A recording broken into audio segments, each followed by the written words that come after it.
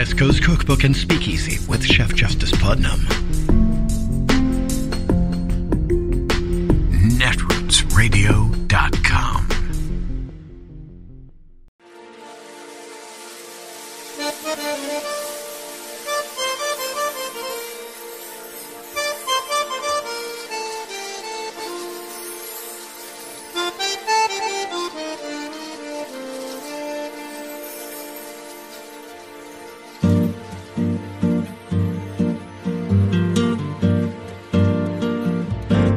Je voudrais du soleil vert, des dentelles et des théières, des photos de bord de mer, dans mon jardin d'hiver. Je voudrais de la lumière, comme en Nouvelle-Angleterre. Je veux changer d'atmosphère, dans mon jardin d'hiver. Ma fleur sous la pluie de novembre, tes mains qui courent, je n'en peux plus de t'attendre. Les années passent, qu'il est loin, là je tombe. Nul ne peut nous entendre. Je voudrais du Fred Astaire, revoir un latte. I'm joined now by Mikhail Khodorkovsky, who was once Russia's richest man. In the early years of Putin's reign, Khodorkovsky became a prominent critic of the Kremlin before he was imprisoned for fraud and tax evasion, charges he says were politically motivated.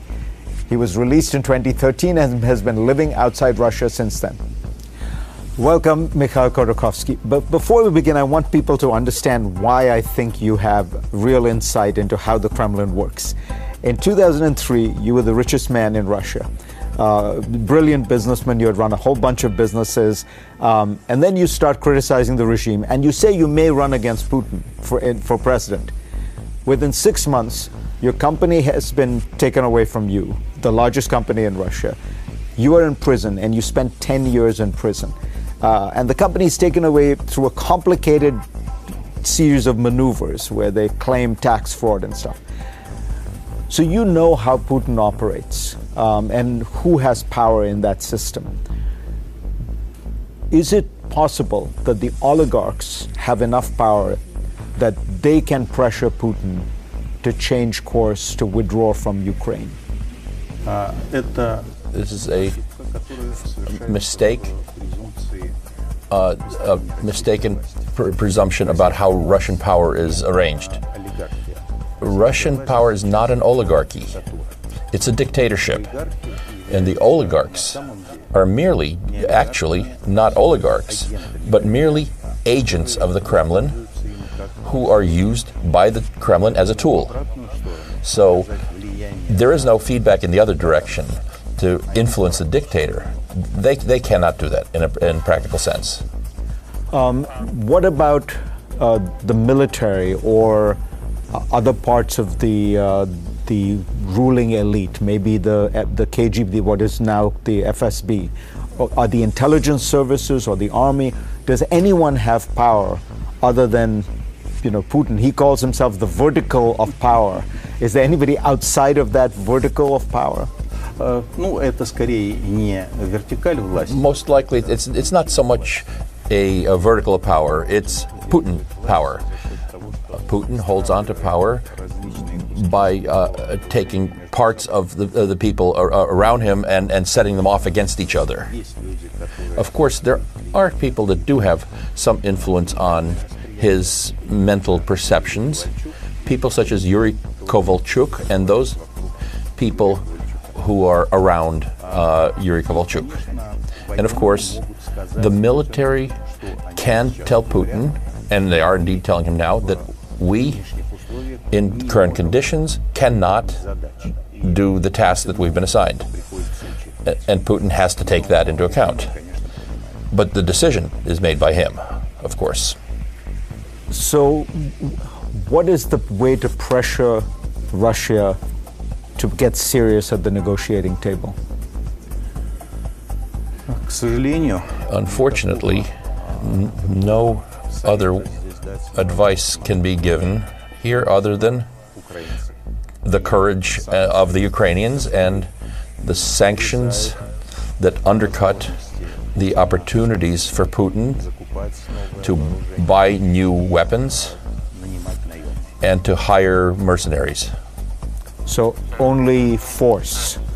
Putin will only understand if there is pressure, if there is resistance from Ukraine, if there are sanctions from the West. Unfortunately, he's that kind of a person. All his life, he's always dealt with the criminal elements and was indeed himself part of that criminal world. He doesn't treat the law seriously, or state institutions for that matter. In his world, the main thing is force.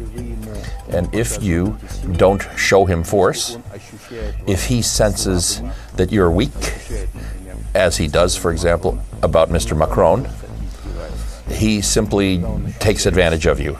When he feels force, when he's afraid of force, he's ready to talk. A lot of people have criticized Joe Biden for saying that he wished Vladimir Putin were no longer in power.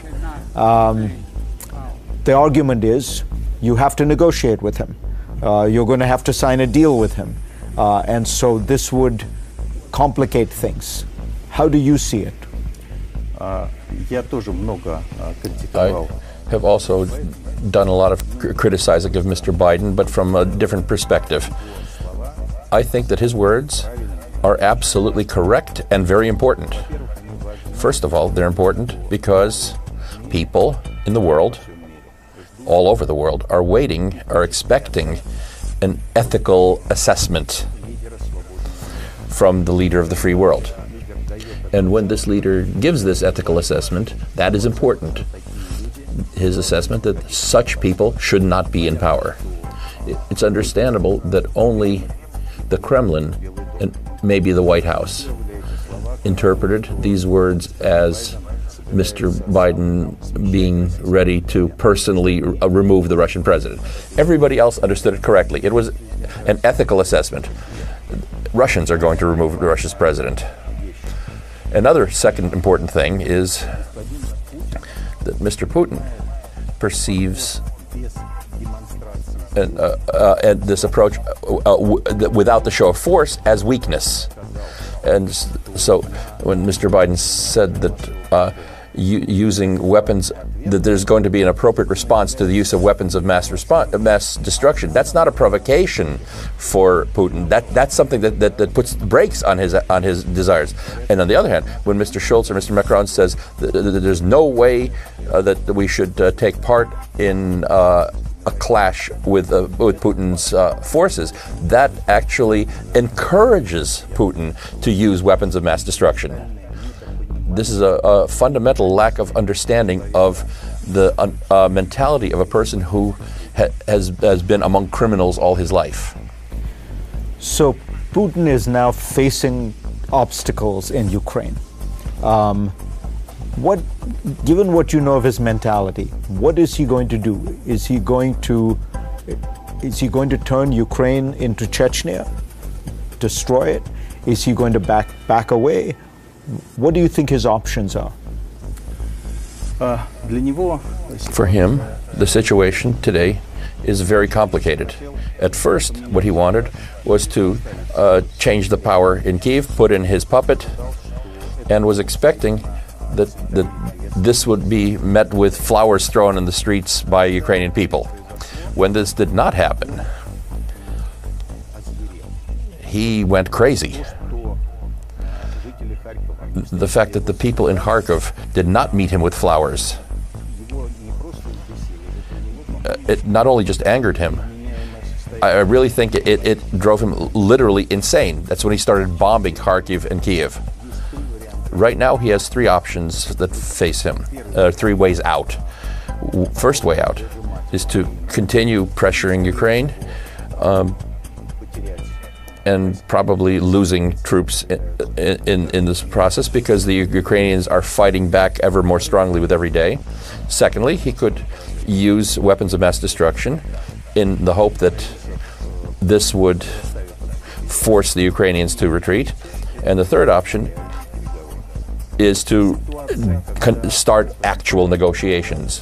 When Mr. Biden, when NATO officials say that in one voice that if Mr. Putin if you use WMDs, you will get an appropriate response from NATO, that actually gives Putin only one choice: to sit down for real at the negotiating table. Let me ask you, we're not thinking a lot about this, but if Putin somehow comes out of this stronger, if the Ukrainians have to concede on a number of issues, do you think he has greater ambitions, that he could at some point attack the Baltic states or Poland? We must understand that in his head, Putin is at war not with Ukraine. He's at war with the United States and NATO. He said this more than once. His propagandists have already started to prepare Russian society for an attack on NATO countries. They're constantly talking about this, and this is the preparation of Russian public opinion for this. I'm absolutely convinced that if Putin decides that he has won in Ukraine, this is not going to be the last step, the last war. The next steps will be the Baltic countries. I've always wanted to ask you this question because I figure you probably can answer it better than almost anybody. What do you think Vladimir Putin is worth in terms of all the money he has been able to take out of Russia personally?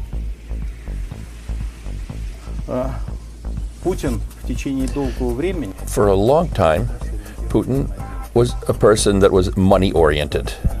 But as with many elderly criminals, he now has a mission in his head, and that is actually way more scary. His mission, under which he has to show the whole world that he is great, that he is leaving the world a legacy. That's a lot scarier than when he was just gathering money. Right now, I think money is not going to stop him.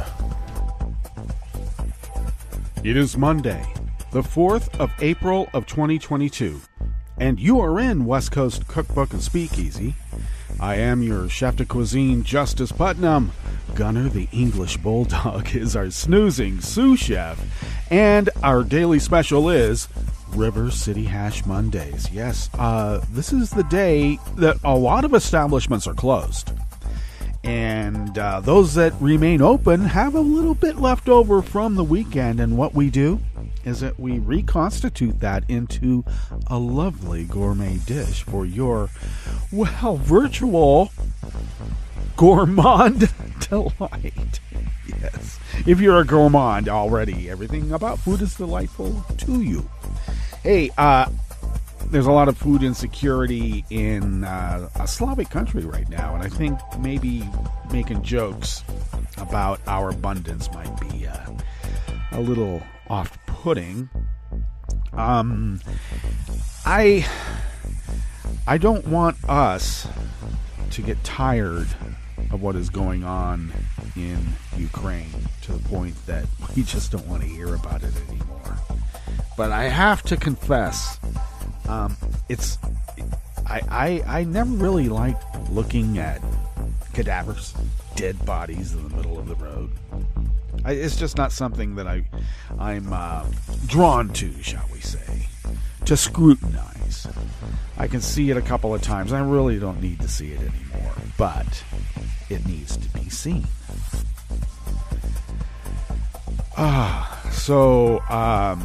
And we could say, well, I don't need to look at it because they're just preaching to the choir. I already know that we need to do something, but I think our complacency will set in. There are going to be a lot of people out there who just don't care, and I think maybe they need to be shocked on a regular basis. Because apparently when you have, for instance, now this might seem far afield, quite a jump, but I noticed Disney stock is down. Now, is that because of DeSantis causing his minions to do whatever? Is it just the volatility in the market because DeSantis is causing the volatility? What is it? I've always been a believer that you can't really look at the ups and downs of the stock market and assign it to one particular dynamic. There's many dynamics that go on in the midst of it. I think that coming off a pandemic and seeing a resurgence of some variants to the point where there's countries around the world right now locking down again. Could investors see a volatile market because there might be less tourists going to the Disney properties? Or is it because Disney is woke? Jesus Christ.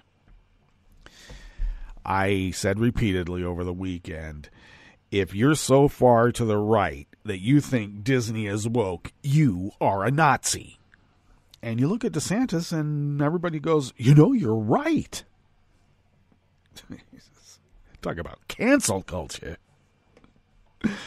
If people spoke against him, if people wanted to release, say, for instance, actual COVID numbers from the health department, they went after that lady and accused her of a computer crime because she was working on a computer as part of her job to compile these numbers as they came in. You put the number in this cell, you put the number in that cell, and then the computer does its calculations. And for that, they hounded her and continue to hound her to this day. Nazis do that. Mm-hmm. So, I know people say they're not really part of the Nazi party. Well, I'm not talking about the Nazi party. I'm talking about a frame of mind. And fascism is one way of putting it, but I like Nazi. It rolls off the tongue better. Has a certain Teutonic edge to it that we can ridicule and mock. That's why. All right. So, can you tell that I'm a little peeved? Yeah. When there's a massacre and a genocide going on, it, kind of riles one up. Hard to forget. I'd like to not see all of those dead bodies. I just don't linger on it. I can't.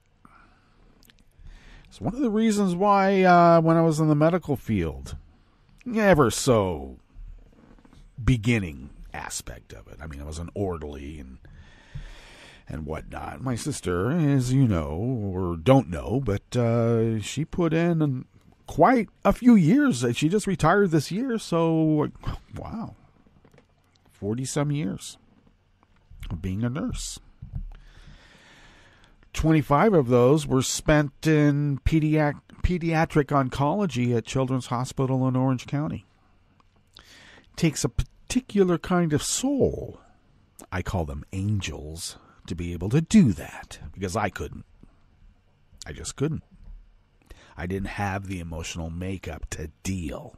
Oh, no, in the moment, when there's blood and gore and you have responsibilities to fulfill, you do them. I mean, you're just doing that. But then I could not keep from taking it home with me. I could not stop the visualizations of what I had experienced. I could not stop feeling sorry for the poor people who were in that predicament. I just couldn't. And they all started piling up. And it got harder and harder and harder to deal. And I thought, well, maybe this isn't my career. Maybe this isn't something I am capable of doing. I throw my hands up and say, okay, I give in. I don't have the emotional makeup to do this. I've tried. And the amount of distancing and compartmentalization is too much. I just can't do it. So I chose another path. Though I will assure everyone that in a time of need, I am known to put together quite a good field dressing. Mm-hmm. I just couldn't do it day after day after day as my job. Wait to get my paycheck at the end of the week. Oh, yeah, okay. A little bit different than flipping burgers or T-bones, depending on where you're at in your avoidance strategy. So, we didn't keep ourselves from knowing about all those dead in Vietnam on both sides. I just could not linger on those bodies. I could not watch that Buddhist monk self-immolate. Couldn't. I see the picture to this day and I have to turn away. I still remember it when I first saw it, and I think it was Life magazine. We used to get Look. Remember Look? And Life magazine. I love those magazines.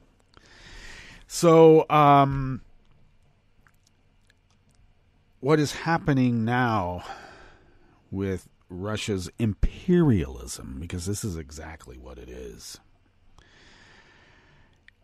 It needs to, I think we need to be a little bit more forceful, shall we say, in our rhetoric at least. If not actual munitions, armaments, and I don't know, maybe a few, advisors.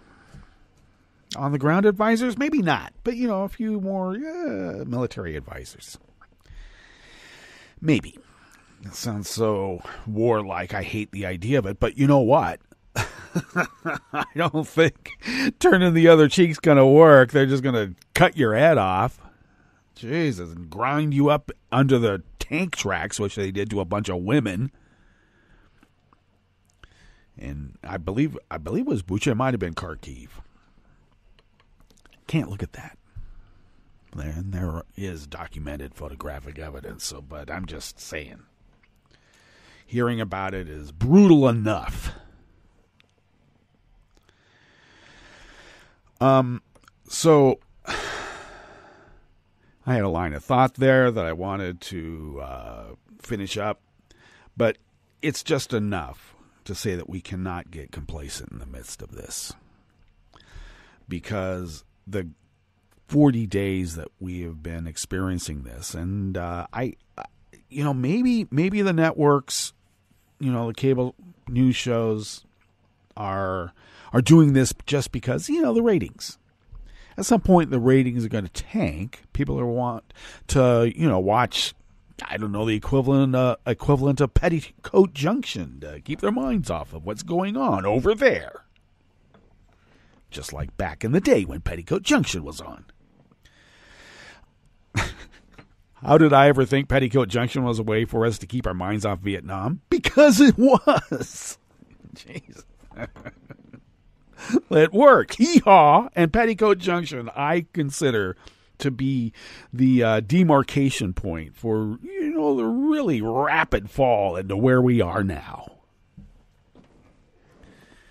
Yeah, we can't let ourselves get complacent about this.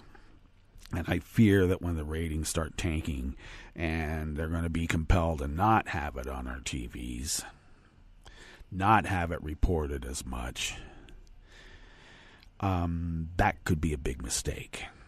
We've already experienced this before with this same guy. But now, it literally is getting a little bit too close to home, because the thread that I was trying to finish up with is that there is such a similarity to what Vladimir Putin is purporting to be reality and what Donald Trump was trying to foist upon the United States of America. Thank God our opposition is more than theirs, than their authoritarian BS. A little bit different over in Russia, okay? Their opposition is minuscule compared to the brainwashed masses. 80+ million voted against this guy because some of us, I gotta say, just bear with me, it might sound a little elitist, even coastal, but I think with the proper critical thinking skills that those of us who have developed those over time, and dare I say that I'm going to be so, narcissistic to include myself in that number, I think those folk are less likely to be brainwashed. It is a struggle.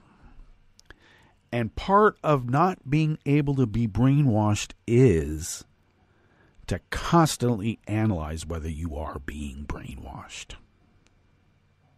That's what critical thinking skills are supposed to, extend to your ability to analyze and make a decision. Because it's not enough just to analyze the situation. A decision has to be made. And that's why I use the rhetorical flourish of you gotta punch the Nazis. If you just stand back and let the DeSantises of the world and the Vladimir Putins of the world, and dare I say even the Viktor Orbáns, he just got himself elected to another 12-year term. How that happened? You can guess that it is all part of the same playbook that we've seen here, we've seen in Vladimir Putin's Russia since he took it over.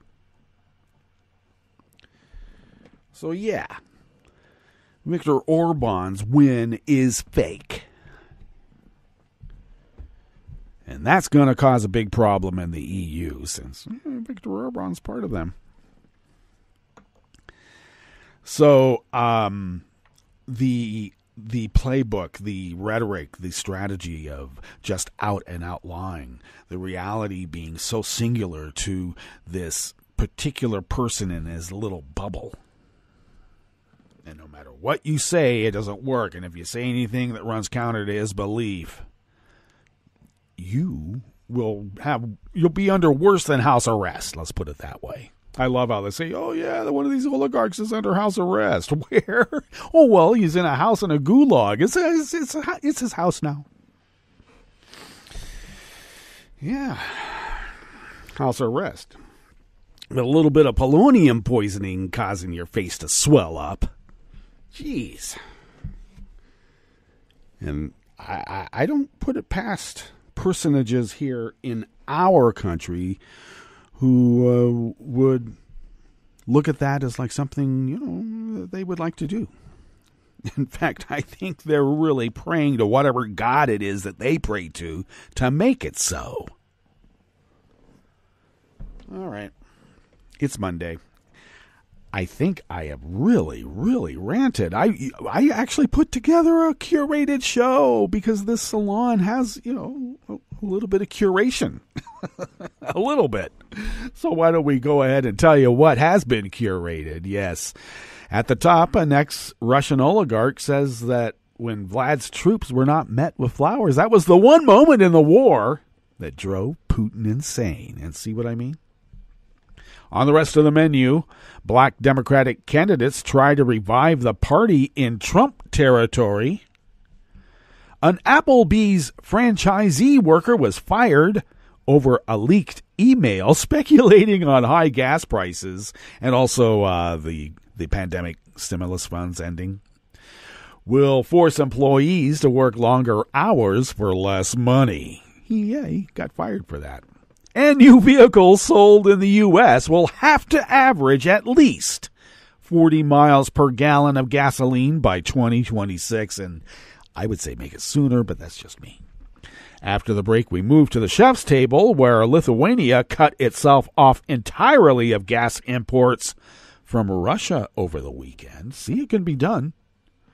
And the Muslim holy month of Ramadan began at sunrise Saturday, just as Russia's invasion of Ukraine sent energy and food prices soaring even higher. Welcome to Monday.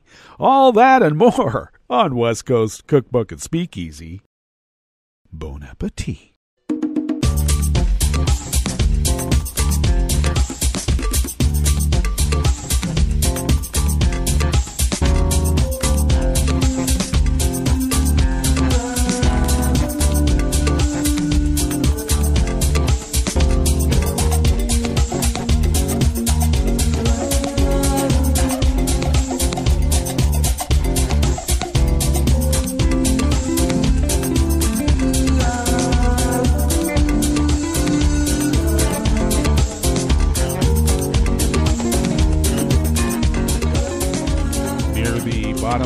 page at netrootsradio.com. To the right of the page is the chat room link, and the chat room is monitored by Kelly Lincoln. Thank you, Kelly.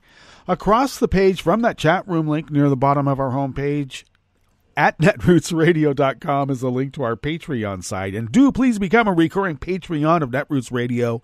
We need the money. And I'm not joking. That's no April Fool's joke. We do no pranks here at Netroots Radio. And if you could afford to send us what you might spend on an espresso-type coffee drink once a month, it helps us pay our bills. And yes, we need the money. And thank you for those of you who have been so very generous over all these many years. 11 years of continuous 24/7, 365 resistance broadcasting. Thank you for letting us fulfill our civic duty as the founders originally intended. If you would like to follow Netroots Radio on Twitter, do so at Netroots Radio. Tom takes care of that. Thank you, Tom. Follow me on Twitter at Justice Putnam. I post the show notes and links diary on Daily Codes at about 10 minutes before showtime. So you can get the show notes and links there, or find at Justice Putnam on Twitter, and then you'll find the link for that there. Yeah.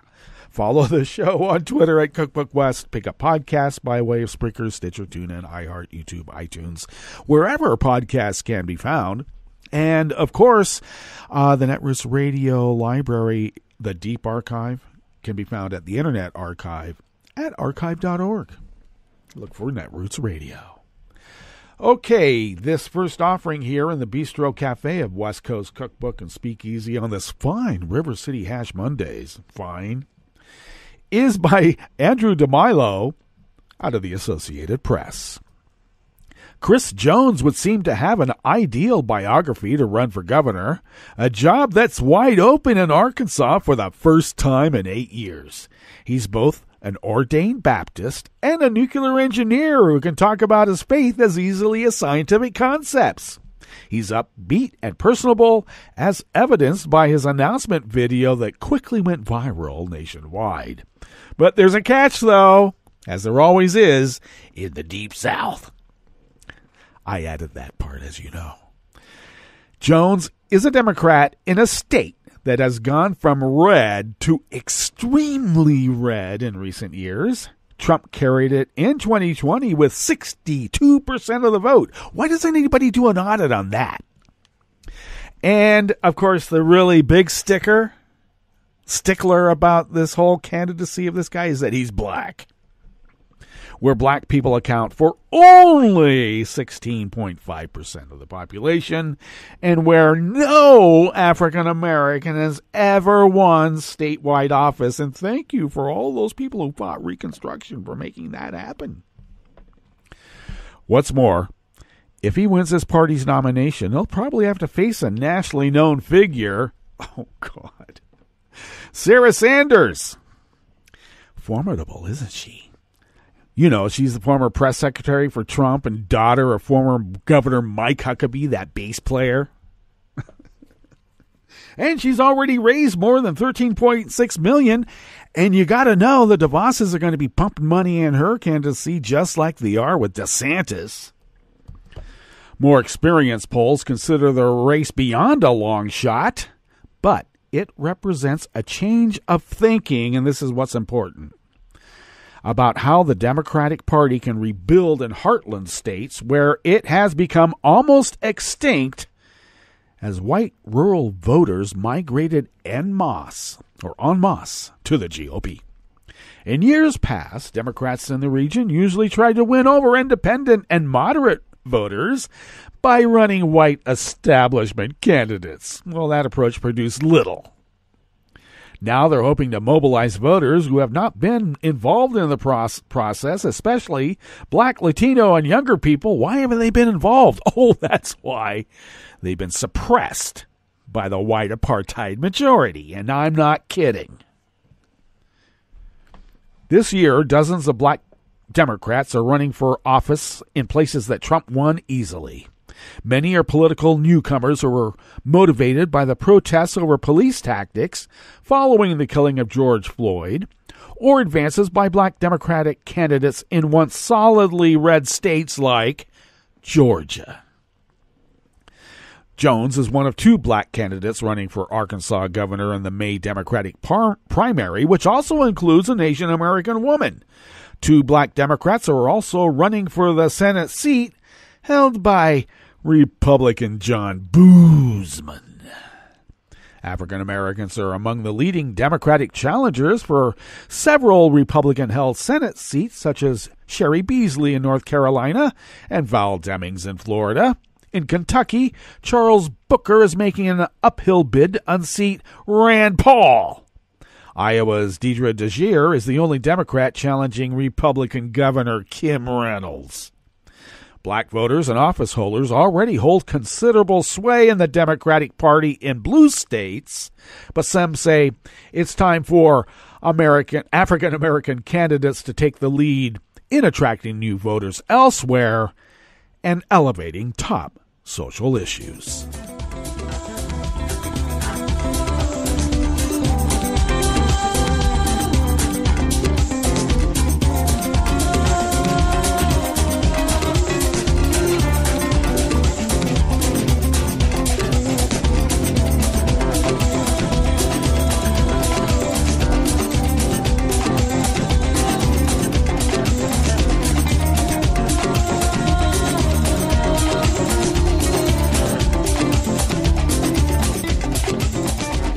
Associated Press staff bring us this next offering here in the Bistro Cafe part of West Coast Cookbook and Speakeasy.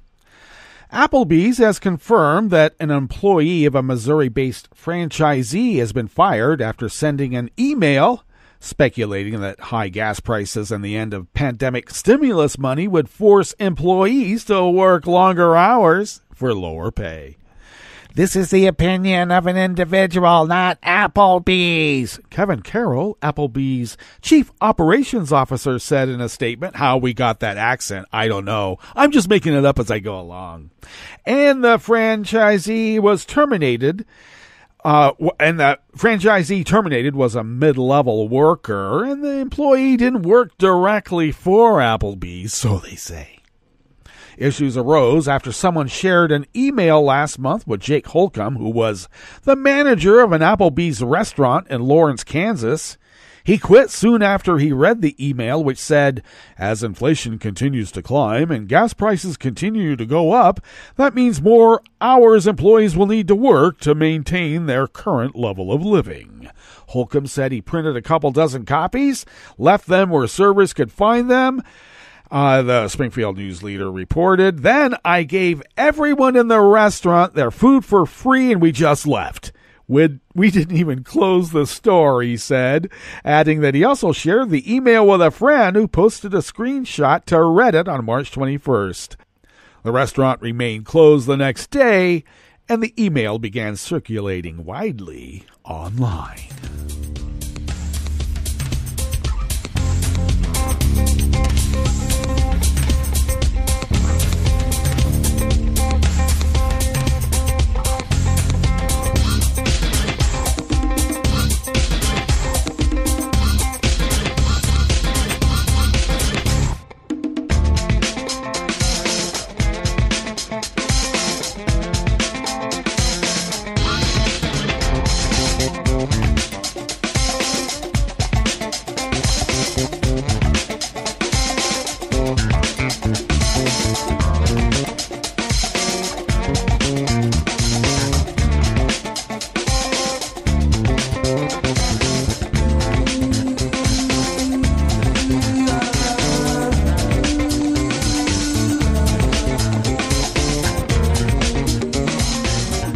Kreischer of the Associated Press brings us this final offering here in the Bistro Cafe of West Coast Cookbook and Speakeasy River City Hash Mondays. New vehicles sold in the United States will have to average at least 40 miles per gallon of gasoline in 2026, up from about 28 mpg under new federal rules unveiled on Friday that undo a rollback of standards enacted under Donald Trump, which was reported widely here at Netroots Radio.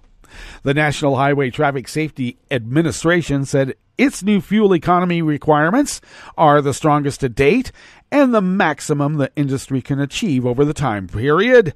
They will reduce gasoline consumption by more than 220 billion gallons over the life of vehicles compared with the Trump standards. They're expected to decrease carbon dioxide emissions, but not as much as some environmentalists want, and raise new vehicle prices in an industry already pressed by supply chain issues and inflation. Of course, the auto industry just reported their highest profits in history. So much for inflation. All right, let's get to our break, and when we get back from that break, we will go through weather from around the world, and we will finish up with the stories that we've curated for you today. You are listening to West Coast Cookbook and Speakeasy, and we will be right back. You are listening to netrootsradio.com. Please hang up and try again.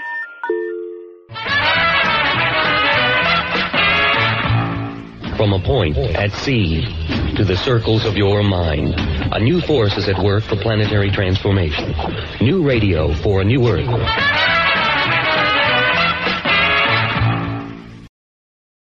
This is Take Two Movie Review. I'm Clinton Johnston. This week, Arting the Storm. In Infinite Storm, director Małgorzata Zimowska, director of photography Michael Englert, writer-actor Joshua Rollins in his first produced feature screenplay, congrats, and actor Naomi Watts tell the true story of Pam Bales, who, as a New Hampshire mountain search and rescuer, climbed Mount Washington in November 2010 to memorialize, or brood about, her two deceased daughters. While there, she found a disoriented young man in shorts and tennis shoes, suffering from exposure while an early winter storm settled in on them both. Most of the press is focused on Zimowska's background as a documentary filmmaker, and on Watts working with Bales herself, and on their harrowing shoot on a Slovenian mountain in order to quote-unquote get it right, because it's easy to judge a realistic film's worth by how real it looks. And it's also easy when acting can be a matter of imitation rather than interpretation. However, I'd like to talk about some of the artistry in this film. First off, Zimowska agreed to do the film if her producer supported her call for no flashbacks. She actually ends up using a handful, and I can respect her initial instincts, because even though they provide useful background, they took me out of moments I didn't want to be taken out of. Most importantly, though, Zimowska uses a number of two-people mid-shots and close-ups to make this film feel close, which is smart because this is not a film about isolation. It's about a world of people inseparably connected to each other. Even the long establishment shots that show how alone Bales is at her home or on the mountain don't make those places loom or feel overwhelming. They just are, allowing you to catch their starkness or their beauty as befits you. The movie's other themes are what you'd expect, the indomitability of the human spirit, and that one can find resilience and even beauty on the other side of suffering. So does Infinite Storm work? Depends. Are you an ass half kicked or a mountain half climbed kind of person? This has been Take Two Movie Review. I'm Clinton Johnston. Catch up with us at TakeTwoMovieReview.com and feed us back on our channel on YouTube.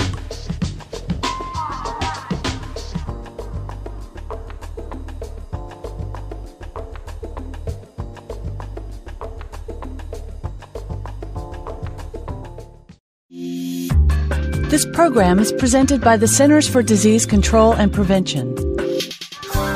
As the days get longer and the weather warms, people of all ages will start to spring into action.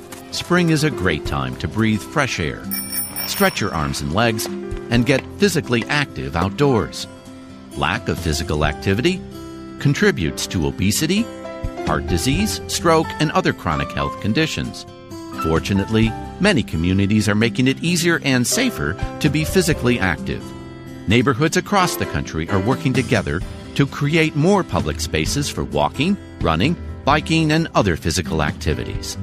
Adults should get at least 150 minutes of physical activity each week, and children should get 60 minutes a day. If you find it hard to walk to a local recreation center, park, or playground, learn how to make your neighborhood a place that makes healthy living easier. Visit makinghealtheasier.org for information about ways communities can change to get more people outside and moving. For the most accurate health information, visit www.cdc.gov or call 1-800-CDC-INFO. This is a message from CDC. After hurricanes, tornadoes, and floods, standing water and excess moisture help mold grow in your home, garage, and other structures. When you return to a home that has been flooded, know that you're likely to have mold. Mold puts your family's health at risk. If you have mold growing in your home, you should clean it up and fix other water problems, such as leaks in roofs, walls, or plumbing. Keep your children and pets out of affected areas until you've cleaned. Control moisture in your home to prevent mold growth. To remove mold growth from hard surfaces, use commercial products, soap and water, or a bleach solution of no more than 1 cup of household laundry bleach in 1 gallon of water. Follow the manufacturer's instructions. Never mix bleach with ammonia or other household cleaners. It will produce dangerous, toxic fumes. Open windows and doors to provide fresh air. For more information, visit cdc.gov or call 1-800-CDC-INFO.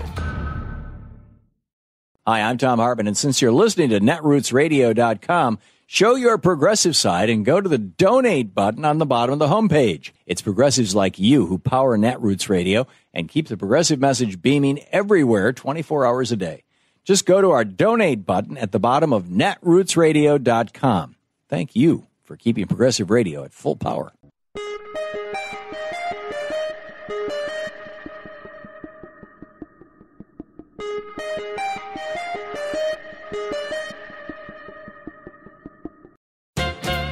Barry Goldwater, considered a right-wing fringe candidate in 1964, won the Republican presidential nomination by declaring that, quote, extremism in defense of liberty is no vice.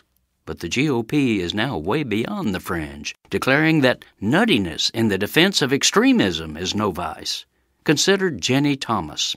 Her recent far-out political effort to overthrow the people's 2020 presidential vote shows that her husband Clarence Thomas, the dogmatic Supreme Court reactionary, is not the nuttiest member of the Thomas household. He's the best known of the duo, but wife Jenny has quietly been moving into the top circle of unhinged political conspiracy activists. Biden's defeat of Trump in 2020 set off this supremely connected partisan like an explosion in a fireworks factory. She spewed out a weeks-long barrage of text messages to Trump's chief of staff demanding that Republicans use the court to stop Congress from certifying Biden's victory. Jenny instructed the White House to, quote, release the Kraken. Huh? Kraken, the name of a mythological sea monster, was used by manic right-wingers as code for a package of kooky lawsuits they hoped judges would use to put Trump back in power. Jenny Thomas was not merely someone babbling free speech opinions, but she was a powerful political plotter actively strategizing to have unelected judges usurp the people's democratic authority. This was too crazy even for the right-wing Republicans now running the high court, except for one. Guess who? Yes, despite his obvious conflict of interest, Clarence used his position to try to advance election cases in which his spouse had a personal stake. This is Jim Hightower saying, yet he wasn't punished for violating the ethics code because the U.S. Supreme Court has no ethics code. Welcome to 60 Second Civics, the daily podcast of the Center for Civic Education. I'm Mark Gage. Today we begin a brief series on Abraham Lincoln, the 16th President of the United States. Abraham Lincoln is a symbol of democracy. His stirring story of hard-won achievements occupies a primary place in America's heritage. Lincoln's story began in Kentucky on February 12, 1809. Born in a crude one-room log cabin, Abraham was the second child of Thomas and Nancy Hanks Lincoln. His parents were typical pioneers who had traveled west from Virginia to seek opportunity on the frontier. In the fall of 1816, when Abraham was 7 years old, his family moved north across the Ohio River to acquire 160 acres of land in the wilderness of southern Indiana. Abraham's mother died in 1817, and his father married Sarah Bush Johnston, a widow from Kentucky who nurtured her stepson's ambition. Although his formal education was sporadic and limited, amounting to less than 1 year of school, Abraham acquired an abiding love of reading. Many years later, he wrote, "A capacity and taste for reading gives access to whatever has been discovered by others." Lincoln's lifelong commitment to learning was his key to self-improvement. That's all for today's podcast. 60 Second Civics, where civic education only takes a minute.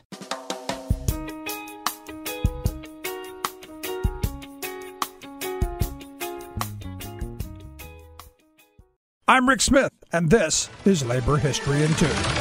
On this day in labor history, the year was 1968. This is a day of mourning. Today is the day an assassin's bullet murdered Dr. Martin Luther King Jr. as he was coming out of the Lorraine Motel in Memphis, Tennessee. Dr. King was in Memphis for a march to support striking sanitation workers. The workers were trying to gain union recognition and safe working conditions. The night before the scheduled march, Dr. King gave his final speech, one that will be long remembered. He urged participation by the congregants, telling them, quote, "Nothing would be more tragic than to stop at this point in Memphis. We've got to see this through," he said, "and when we have our march, you need to be there. If it means leaving work, if it means leaving school, be there. Be concerned about your brother. You may not be on strike, but either we go up together or we go down together." He then ended his speech with these prophetic words. Well, I don't know what will happen now.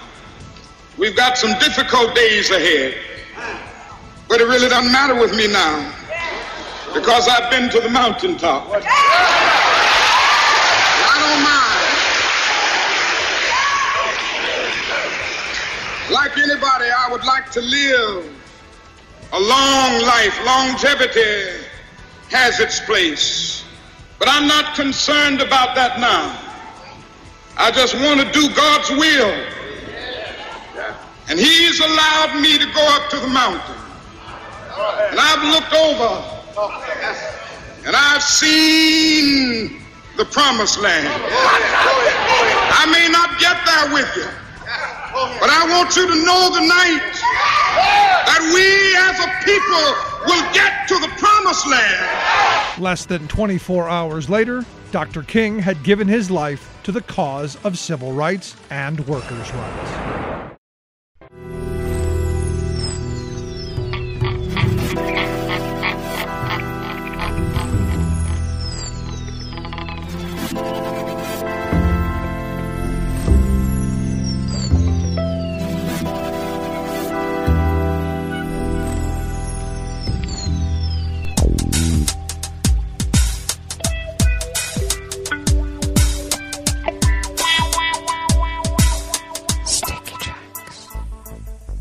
Thank you for accompanying us here to the chef's table at West Coast Cookbook and Speakeasy.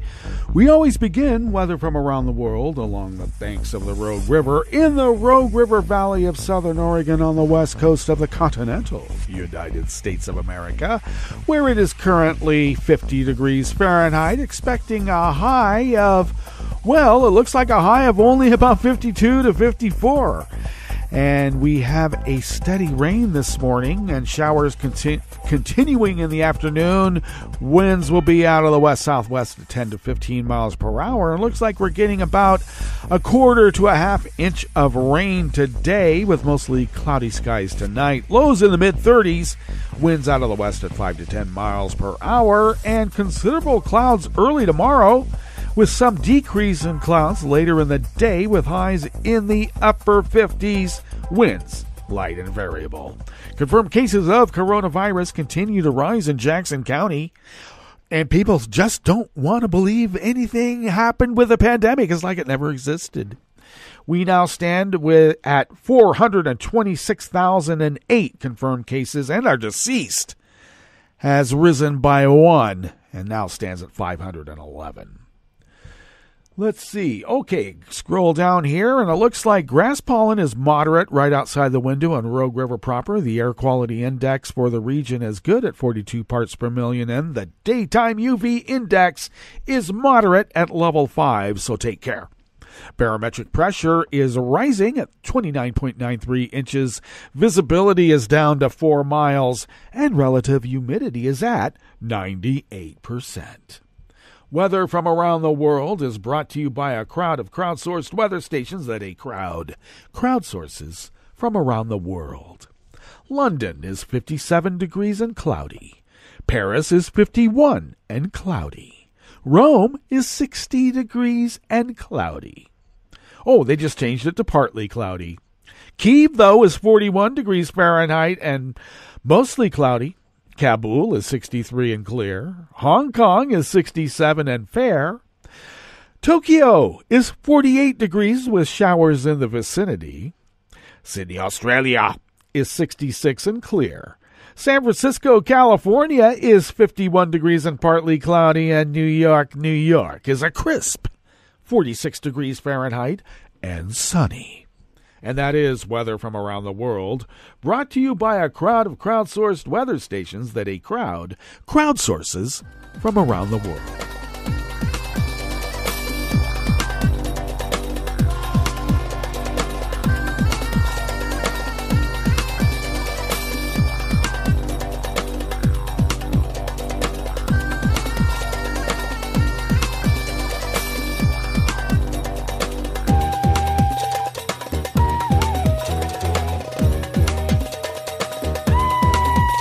Ludus Dopkus of the Associated Press brings us this first amuse-bouche here at the Chef's Table at West Coast Cookbook and Speakeasy, River City Hash Mondays. Lithuania says it has cut itself off entirely of gas imports from Russia, apparently becoming the first of the EU's 27 nations using Russian gas to break its energy dependence upon Moscow. Lithuania managed to reduce imports of Russian gas to zero on Saturday, a move seen as a milestone in achieving energy independence in the former Soviet Republic of 2.8 million people. We are the first EU country among Gazprom's supply countries to gain independence from Russian gas supplies, and this is the result of a multi-year coherent energy policy and timely infrastructure decisions, Minister of Energy Dainius Kivas said.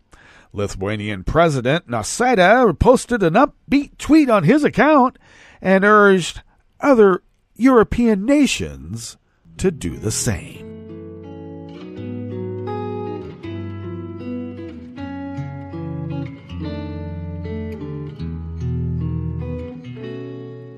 Je te donne ce mon amour pour la vie entière, la promesse de me trouver à tes genoux. Aussitôt que tu m'appelles, rester toujours fidèle, c'est tout, c'est tout. Je te donne tous mes printemps, mes étés de mer, mes automnes quand les feuilles tombent partout. Si ce n'est pas une bonne affaire, je te donne tous mes hivers. Sammy Magdi of the Associated Press brings us this final amuse-bouche here at the Chef's Table at West Coast Cookbook and Speakeasy. The Muslim holy month of Ramadan, when the faithful fast from dawn to dusk, began at sunrise on Saturday. In much of the Middle East, where Russia's invasion of Ukraine has sent energy and food prices soaring. The conflict cast a pall over Ramadan, when large gatherings over meals and family celebrations are a tradition. Many in the Southeast Asian nation of Indonesia plan to start observing Sunday, and some Shiites in Lebanon, Iran, and Iraq were also marking the start of Ramadan a day later. Muslims follow a lunar calendar, and a moon sighting methodology can lead to different countries declaring the start of Ramadan a day or two apart. Muslim-majority nations, including Saudi Arabia, Egypt, Syria, Sudan, and the United Arab Emirates, had declared the month would begin on Saturday morning. Jordan, a predominantly Sunni country, also said the first day of Ramadan would be on Sunday, in a break from following Saudi Arabia. The kingdom said the Islamic Religious Authority was unable to spot the crescent moon, indicating the beginning of the month. Many had hoped for a more cheerful Ramadan after the coronavirus pandemic blocked the world's 2 billion Muslims from many rituals the past 2 years. With Russia's invasion of Ukraine, however, millions of people in the Middle East are now wondering where their next meals will come from. Well, that brings us to the end of our broadcast period for the day, but you do know Netroots Radio broadcasts on, and we will meet up tomorrow for Tarrytown Chowder Tuesdays. So do stay tuned to Netroots Radio all day and all night for all the breaking news as it breaks, and we will meet up here tomorrow, right here in West Coast Cookbook and Speakeasy. Bon appetit.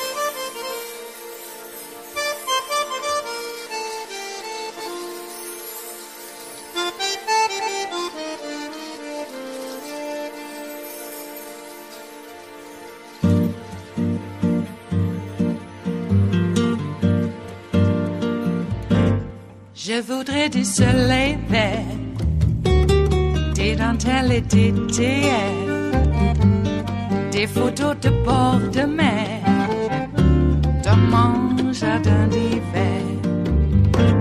Je voudrais de la lumière, comme en Nouvelle-Angleterre.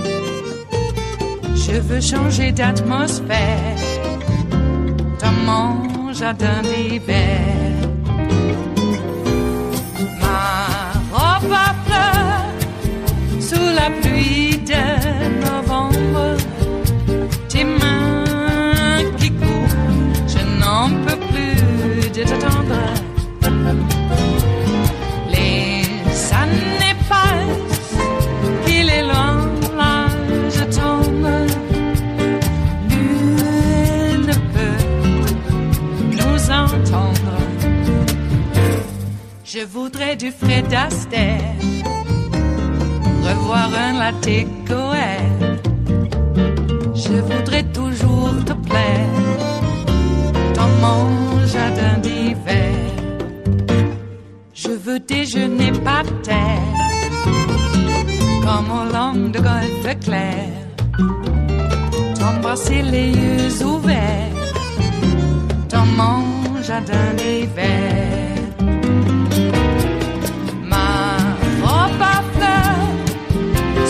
Pluie de novembre, tes mains qui courent, je n'en peux plus de t'attendre.